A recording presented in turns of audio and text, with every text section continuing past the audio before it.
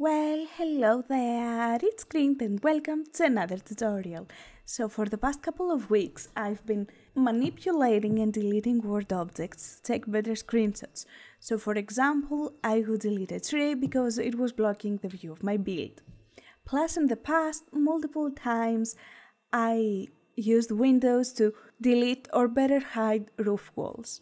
With the upcoming eco-living expansion pack, we get apartments. And I was looking at those apartments and I thought, the possibilities, and I was so excited. But my first thought was, these windows suck. And that got me thinking, is there a way to change apartment windows? And you know what?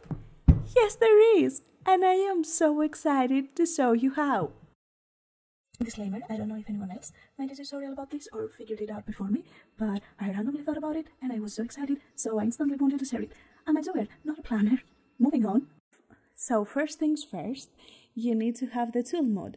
Now, if you don't know what the tool mod is, it's essentially the most powerful mod for a builder to have. I will have the download link in the description, and after you download it, install it, do whatever you do with your mods, take them to a nice dinner, go to the movies. I don't know what you do with your mods, but I'm not gonna judge. You load up an apartment. I specifically chose this one because it has this window that I hated since the beginning. It's in the worst place that it could be. So, let's see how you delete windows. Firstly, you shift and left click on the window. You'll get this menu, and now you have the tool option, obviously from the tool menu.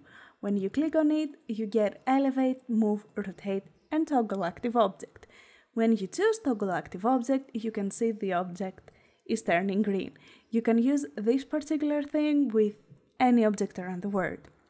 Now you need to find an area where there is no rugs or any other items, an empty area essentially, and you shift, left click on it, and you get a different menu. Now you choose tool options, and from this menu you choose move active object here.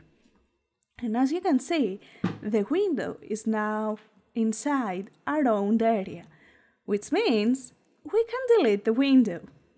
And like that, the window is gone. It belongs in the past, and it's no longer annoying me. So now let's see how you add new windows. First things first, obviously you need to choose where you want the window. In this particular case, I would love a big ass window here. You build a wall, you choose your window and the exact placement of where you want the window to be afterwards.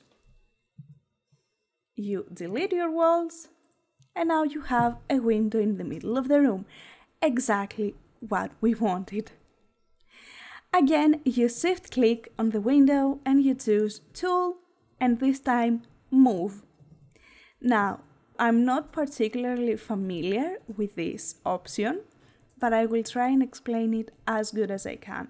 As you can see, you have a grid. You have green lines and yellow lines.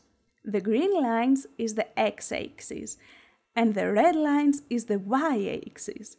In our case, we want to move the window in the green axis and not in the red. So I will change the value of x but not the y. I will leave it 0. So what you do is you go 1 because we placed it exactly one tile apart from the wall, comma 0. And just like that, the window is in place. And it looks magnificent. Look at that. Look at that. Look at the view. Maybe not the windows in the back, but look at the view. It's a blessing. So obviously with the move option, you need to experiment a lot, especially if we're talking about diagonal walls.